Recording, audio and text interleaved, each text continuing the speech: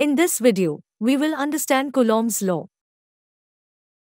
Coulomb's law, named after the French physicist Charles Augustin de Coulomb. This principle describes the force between electrically charged objects and plays a crucial role in understanding the behavior of electrically charged particles. Coulomb's law can be defined as follows. The force between two charged particles is directly proportional to the product of their charges and inversely proportional to the square of the distance between them. This can be represented as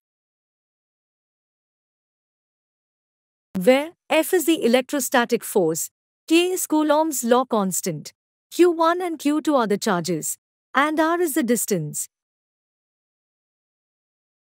Now, let's understand in details. Electric charge is a property of materials that causes them to exert a force on other bodies. Charges come in two types, positive and negative. Each charge produces electric field lines, with positive charges having outward lines and negative charges having inward lines.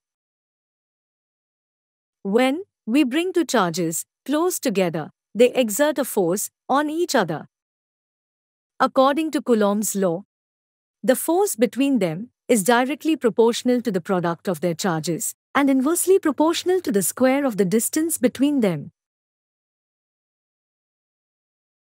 In simpler terms, if we increase the charge, the force also increases, and if we increase the distance, the force decreases.